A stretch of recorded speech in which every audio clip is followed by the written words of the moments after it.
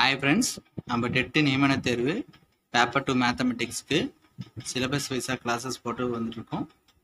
இந்தபடி பார்த்தனா நம்ம பார்க்க போறது operations search. Operations சர்ச்ல linear programming problem பார்க்க போறோம். இந்த வீடியோ பிடிச்சிச்சுனா லைக் பண்ணுங்க, ஷேர் பண்ணுங்க, Subscribe பண்ணி பெல் ஐகானை கிளிக் பண்ணி ஆல் பட்டனை பிரஸ் பண்ணிக்கோங்க. அப்பதான் நாங்க போற வீடியோ உங்களுக்கு கண்டினியூஸா வரும். டிஸ்கிரிப்ஷன்ல டெலிகிராம் குரூப்போட லிங்க் கொடுத்துருக்கேன், கிளிக் பண்ணி ஜாயின் பண்ணிங்க ப்ளீஸ். இதுக்கு முன்னாடி யூனிட் 1, யூனிட் 2, யூனிட் 3 வீடியோஸ்லாம் வந்து பார்த்தோன்னா கம்ப்ளீட் பண்ணியிருக்கோம். அது பார்க்காதவங்களும் டிஸ்கிரிப்ஷன்லையும் என் ஸ்க்ரீன்லையும் கொடுத்துருக்கேன், கிளிக் பண்ணி பாருங்கள் ஃப்ரெண்ட்ஸ். நெக்ஸ்ட் நம்ம பார்க்க போகிறது ஆப்ரேஷன் செக்ஷனில் linear programming problem. Linear programming problem என்ன? A problem which requires defining the variable involved, establishing relationship between them and formulating the objective functions and the constraints is called programming problem. ஒரு problems எடுத்திருக்காங்க, அதில் variables நம்மளுக்கு involve ஆகணும். Variable involve ஆகிறது மட்டும் இல்லாமல் அந்த ஃபார்மேட், அந்த ஃபார்முலேட்டிங்கில் நம்மளுக்கு எப்படி இருக்கணும், அப்ஜெக்டிவ் ஃபங்க்ஷன்ஸும் இருக்கணும், கன்ஸ்ட்ரெயின்ஸும் இருக்கணும். அப்படி இருந்தால் தான் நம்ம ப்ரோக்ராமிங் ப்ராப்ளம் அப்படின்னு நம்ம சொல்லுவோம். நெக்ஸ்ட், அந்த programming ப்ராப்ளம்ல objective function and constrains ரெண்டுமே என்ன இருக்கும்னா நம்மளுக்கு லீனியரா இருந்துச்சுன்னா, எல்லாமே லீனியரா இருந்துச்சுன்னா அதை நம்ம லீனியர் ப்ரோக்ராமிங் ப்ராப்ளம் அப்படின்னு நம்ம சொல்லலாம். The variables that enter into the problem, அதாவது அந்த லீனியர் ப்ரோக்ராமிங் ப்ராப்ளம்ல வேரியபிள்ஸ் வந்து என்டர் ஆயிடுச்சுன்னா அந்த டேர்மை நம்ம டிசிஷன் வேரியபிள் அப்படின்னு நம்ம சொல்லலாம். ஒரு objective function is expressed in terms of a decision variable. Constrains R equality, equal R இன்இக்குவாலிட்டி. ஒரு அப்ஜெக்டிவ் ஃபங்க்ஷன் எப்படி இருக்குன்னு பார்த்தோன்னா டிசிஷன்ஸ் வேரியபிள் டேர்ம்ஸ்ல இருக்கும். அது இல்லாமல் நம்மளுக்கு கன்ஸ்ட்ரெயின்ஸ்லாம் எப்படி இருக்குன்னு பார்த்தோன்னா ஒன்று ஈக்குவல் கண்டிஷனாக இருக்கும், அதாவது ஈக்குவாலிட்டியாக இருக்கலாம், இல்லை இன்இக்குவாலிட்டியாக இருக்கலாம். அப்படிதான் நம்மளுக்கு கன்ஸ்ட்ரெயின்ஸ் டேர்ம்ஸ் இருக்கும். The objective function, ஒரு objective functions ஒரு quadratic expressions in terms of decisions variable. Decisions variables வந்து பார்த்தோன்னா கொடுத்துருக்க decisions variable ஒரு quadratic expressions ஃபார்மில் இருந்துச்சுன்னா, நம்மளுக்கு objective functions இருந்துச்சுன்னா அது quadratic programming problem அப்படின்னு நம்ம சொல்லலாம். Any linear programming problem involving more than 2 variables. ஒரு linear programming problem நீங்கள் எடுத்துக்கிட்டா கன்ஃபார்மா 2 வேரியபிள்ஸ்க்கு மேலே தான் நம்மளுக்கு இருக்கும்.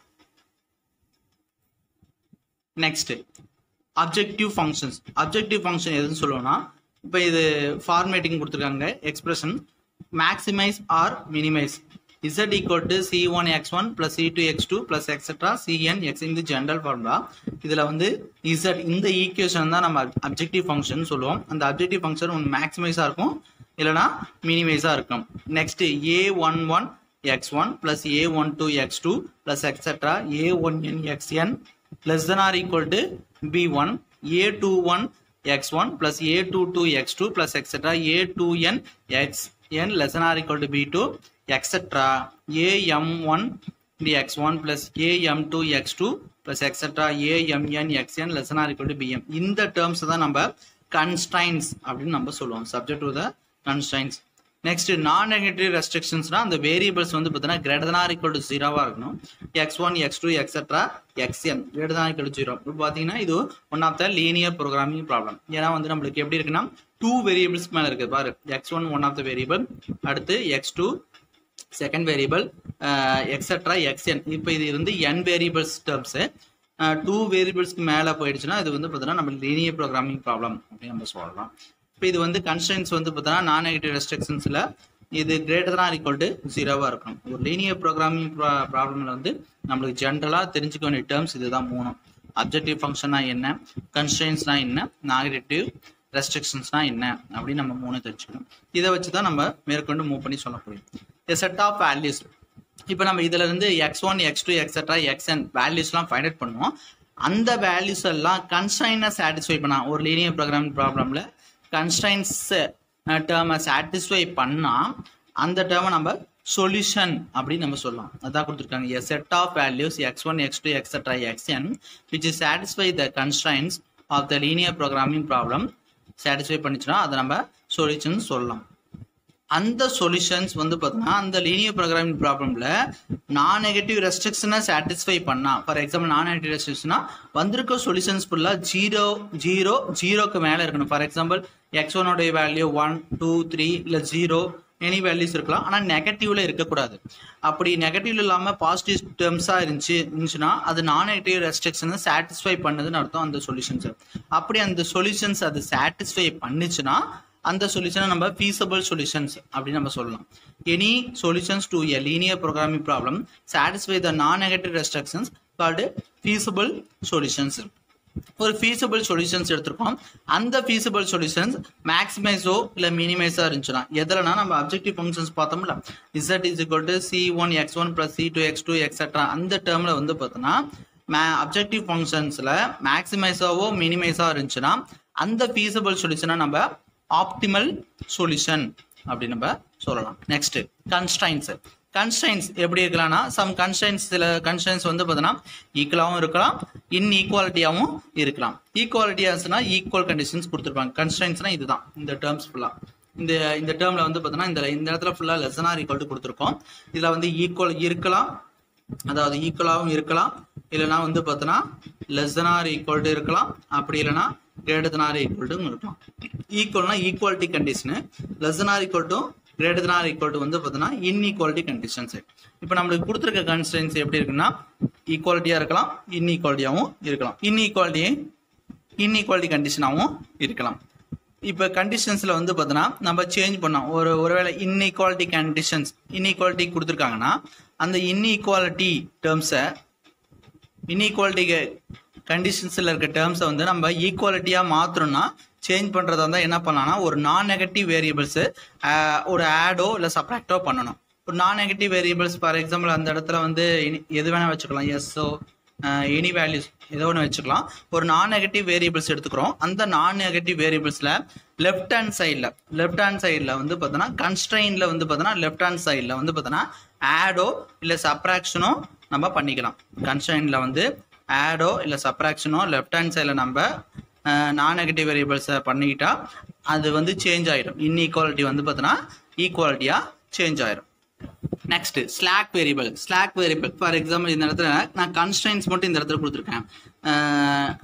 கன்ஸ்ட்ரைன்ஸ் வந்து பார்த்தோன்னா எக்ஸட்ரா இருக்கும். நான் இங்கே ஒரே ஒரு கன்ஸ்ட்ரைன்ஸ் மட்டும் கொடுத்துருக்கேன்.